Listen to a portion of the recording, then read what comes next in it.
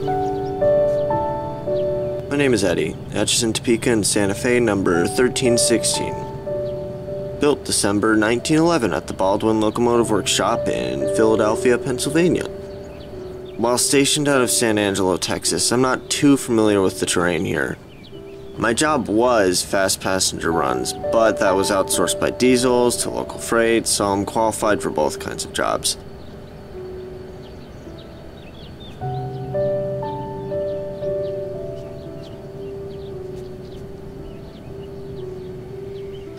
I hope to work and serve well on your railroad. Too wordy? Well, it's about as good as a steam engine can do, I suppose. So, it's good? Yeah. It'll be nice to run the main line again. Thanks again to both you two for getting me back on revenue rails again, including all the other employees and volunteers. Send my regards too. That's our pleasure. Better to preserve what we can now till it's all gone. Unfortunately, not all engines have been as lucky as you. Yeah? Think of it like this. Where we're going, it's all lucky steam engines, like you, still running as they did when they were built. I mean, that's gotta show some passion in the owner. Obviously, he's gotta love steam engines. That, or he's bound to a contract and short a nickel. Oh, don't be so negative, you. We'll be out of this roundhouse soon enough. Well, more of a rat's nest now, but still, you'll have some company soon enough. I mean, there has been the occasional diesel that'll stop in for an overnight rest and leaves by morning, so I guess it hasn't been all that bad. More so, I'm tired of seeing this roundhouse get taken over by nature. I mean, is that not what happened with those engines left to storage yards all over this country, or the world even? And that's also what's happening to passenger trains, so I've heard too. Passenger cars being left in storage and trains outright canceled. Well, that is true. The Santa Fe is still running with high class. Judging by this whole of a building, I think not. Oh, hush you. As I was saying, the Santa Fe, your own home road may I remind you, is still running with high class service. We're topping the Central, and PRR even. You mean Penn Central? Yeah. I'm so used to them being separate railroads, you know? How are you feeling, Eddy? Good enough to steam? Well, I'll tell you, I haven't felt this way in 14 years. That's some good news, especially coming from you. Hush you. Well, look who's the snappy one now. Hey, I guess a little fire's all I needed. I guess so, huh? Why don't we get onto the main line now and head to the city? Let's hope these boiler and steam tests weren't lying. We'll top you off on water and oil and get on our way. Sunday morning is coming down on us, so we better get going before the main line gets too busy.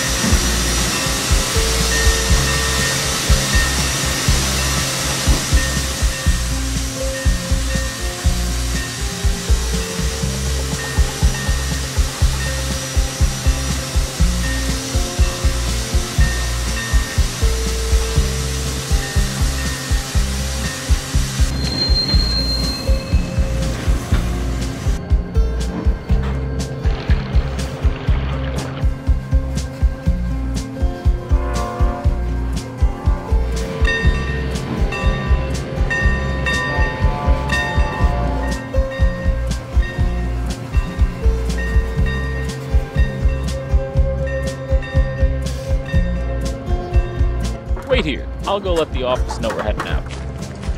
Still feeling good, Eddy? Yep. Good. We'll be able to open the throttle up for a bit before and after we get to the station. The line's clear, but the Super C will be flying by us on Main 1 westbound. I was also told they have something special for us. I guess they want us to take it to our new workplace, an old as hell caboose and an observation car. They're just giving them away? I guess so? Not needed anymore, and they're just extra property to pay for. The passenger car is on an old siding in the yard, and the caboose is backed by the old sanding tower, the one we passed by earlier. Alright then, let's go get him then, I guess.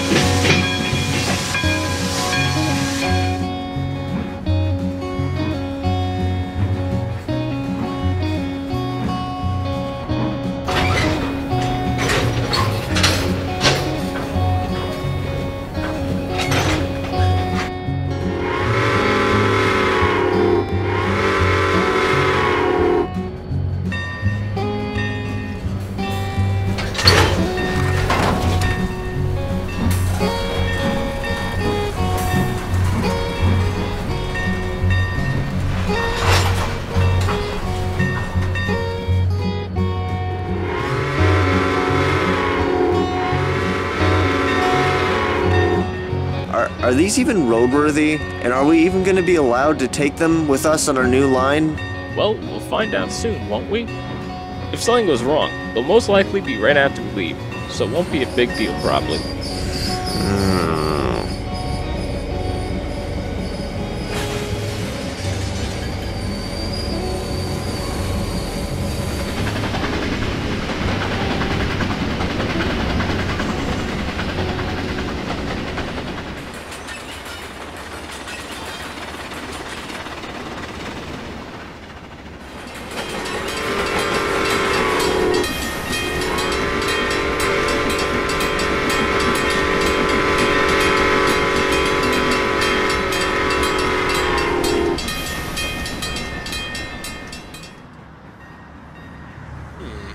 Looks like they're here. He brought a coach and a caboose?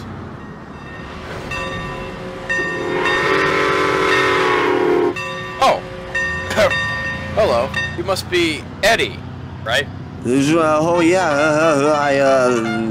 my name is Eddy, Atchison, Topeka, and Santa Fe, number 1316, built December 1911 at the Baldwin Locomotive Works in Philadelphia, Pennsylvania. While stationed out of San Angelo, Texas, I'm not too familiar with the terrain here. My job was fast passenger runs, but was outsourced by diesels to local freights. I'm qualified for both kinds of jobs. I hope to work serve well on your railroad. Right. Well, my name is Raymond Barry. You can call me Manager, Mr. Barry, Mr. B, whatever you really like. And I'm the manager of the Illinois and Western Railway Company, or I&W for short. Oh, nice to meet you, Mr. Barry. I'm Eddy's driver, Charlie Wayne. Eddy's fireman over here, Curtis Jackins or CJ. Ah, okay. Pleasure to meet the three of you. Anywho, you're going to be my new primary passenger engine. Some passengers have complained about my 280s and 060 wobbling and bouncing pulling the passenger cars we have. Not that there's anything wrong with the coaches, but the lack of a trailing truck is my issue. Whew, I'm glad the Santa Fe got you in working order. They definitely lent a hand to my railroad more than a few times. I see. Why don't we get on our way then? I suspect you've already gotten clearance to head on through. Yeah, only thing we'll encounter is the Super C, but that should be passing on the other main. Now, my next question is, what's with the passenger car and caboose? Fort Madison yard office said we could take them with us. Figured a short line could use them, I guess. Ah, these look quite nice, not gonna lie. I suppose I could make this here coach my own business rider, but we'll see. Well, enough slacking. Let's head on out. I'll ride in your cab, Eddy, and I'll give you a rundown of the line. Yes, sir. Been a long time since I've said that.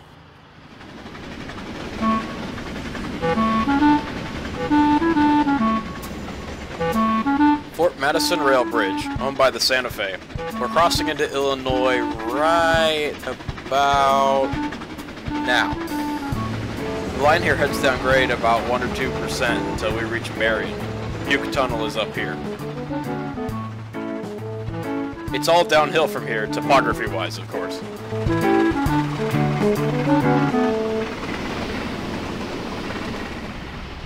You know, I haven't seen any signs of the super...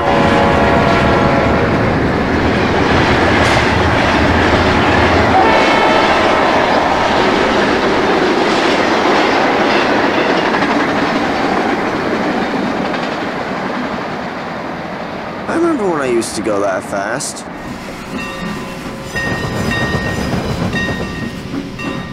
Here's the Marion interchange with the Santa Fe. We have trackage rights between Marion and Industries to Fort Madison, so you may occasionally head back that way for jobs. However, from here on out, you're riding on I&W trackage. Little bump. No fret. Back there across the state highway is an oil facility. Oil loads to Peoria, the ATSF, and other locations on our line. The siding behind us is a long storage track. You see, Marion used to be the main hub of the I&W, but about 10 years ago we had some pretty significant rainfall. And it completely flooded this entire area. Didn't help any that the land we ended up building the sheds on was basically at the same height as the river. How bad was the damage? And what'd you end up doing with the engines and rolling stock? Well, the roundhouse on the other end of the line hadn't even been thought of since Peoria was just near our interchange point with the Santa Fe. The terminals basically flip-flopped in importance. What Marion is now railroad-wise is what Peoria was like prior to the flood. The track leading over there is basically washed out, overgrown, and still floods during heavy rainfall. In fact, Marion is practically settled into a mini valley between the rolling hills ahead of us and the cliffs of Fort Madison behind us. In summary, flooding is a bit of an issue all around here. It was probably best we never built here in the first place. Shall we move on? Yeah.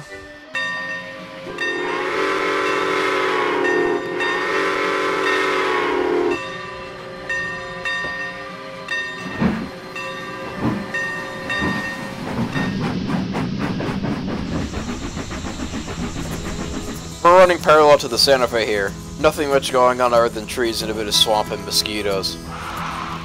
I don't mean to sound bold, but I take it weed control isn't top priority here. Well, when you run an obscure short line deep in Illinois, I don't think anyone's in a hurry here or too worried about looks.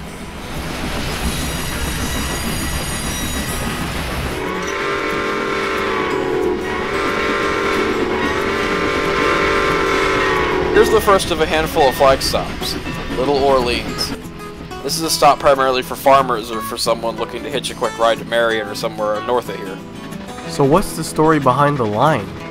The I&W started up in 1888 as a 3-foot gauge line for it being cheap and easy to build. It was chartered for farmers to get their livestock and crops to the growing city of Fort Madison and to reach connections with the Santa Fe, who had recently expanded west out of Galesburg and had made their way into Fort Madison, Iowa.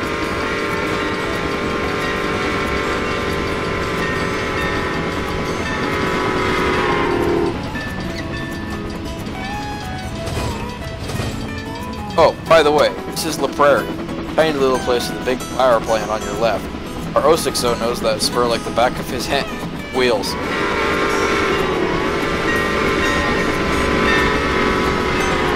Anyway, the line served small amounts of pastures, farmers, but a good amount of freight like any other railroad in this state. In the 30s... I hate to interrupt, but are there any signals on this railroad? No, it's fine. And no, there isn't. It's all radio-based out here. Durham's coming up. You're gonna want to slow down since the track is a bit rough through here. Durham's another flag stop, but tucked away in these trees. As I was saying, though, in the 30s, this line was hit pretty bad. The tracks were abandoned north of Peoria, which once connected with Burlington.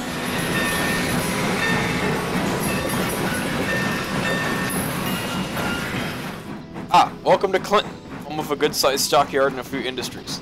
Looks like you'll get to meet your first co-worker. Eddy, this is Saris. Saris, this is Eddy. So you're the one who caused those oil tanks to go up in our yard, huh? Ahem. Huh. Yeah, I'm Saris. What's it to ya? Nothing. I'm Eddy. It's a pleasure to meet you. I hope to work well and get along with everyone on this railroad. Are you sure you're an engine? You sound programmed like a computer. Ahem. Okay. I'm the head switcher around here, so, don't get in my way so I can just switch out your trains. That's all I got, okay? I'm sorry, okay? That's all. Go on your way now. Not like I can just leave this freight waiting. Good meeting you. Hopefully we'll, meet once again soon.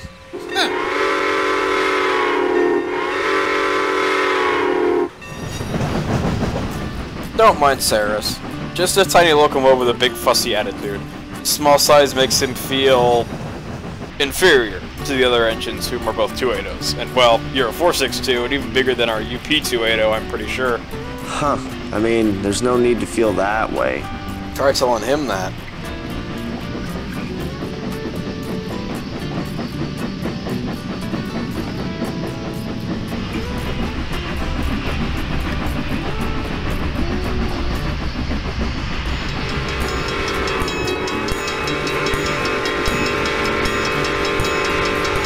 Just ahead of this passing siding is Rockford.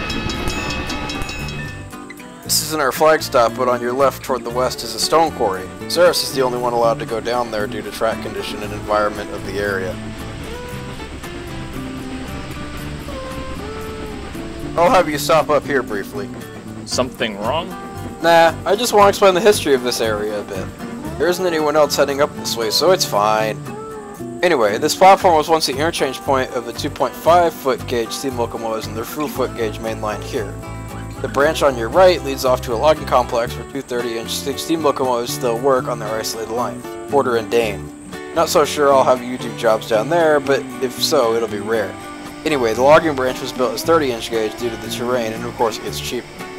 The I&W main was standard gauge in 1890, but the logging line remained narrow gauge till 1902, when it was standardized.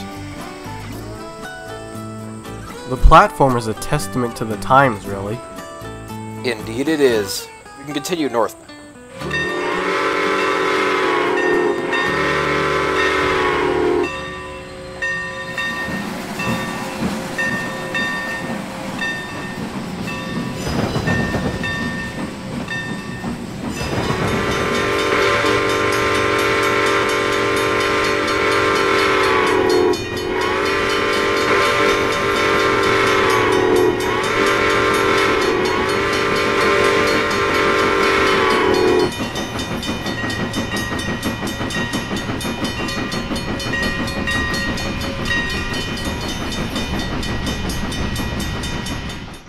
Welcome to Bendon, population just over 1,000 people.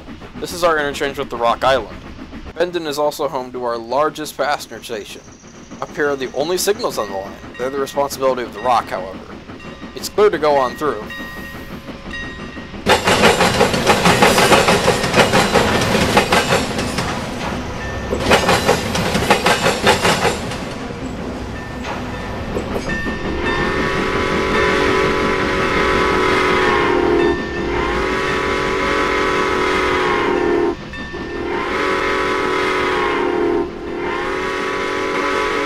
Not long till we reach Peoria, so with that said, what do you think of the line, Eddie? You haven't said a whole lot. Huh? Oh, sorry, well,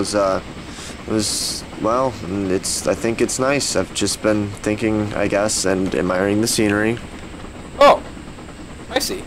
I guess I'm still in shock. I'm actually still running on rails like I did so many years ago.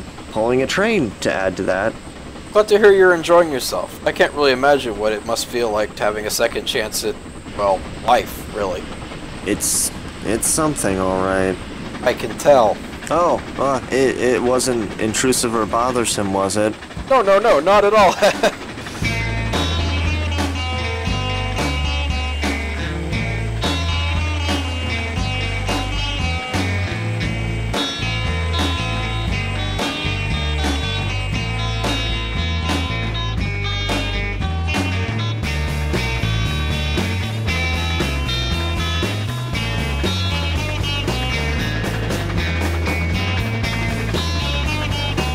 Here's Plymouth, the first flag stop for southbound trains.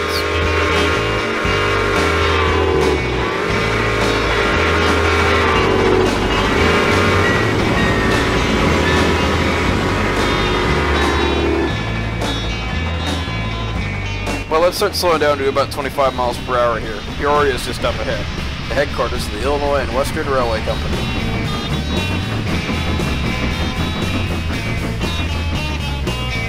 Probably slow down to about 5 miles an hour, to be honest. Not sure how you'll handle the yard tracks yet.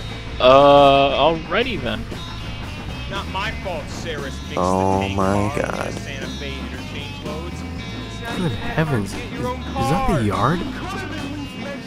Here's my 2 other engines. Toby and...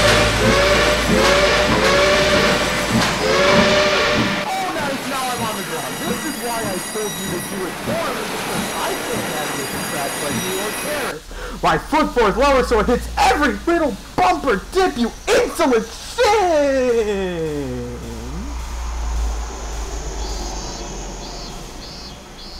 Does this happen often? Well, this is a good day compared to others. Do you have a crane? Or at least something to get that engine back on the rails? It's fine.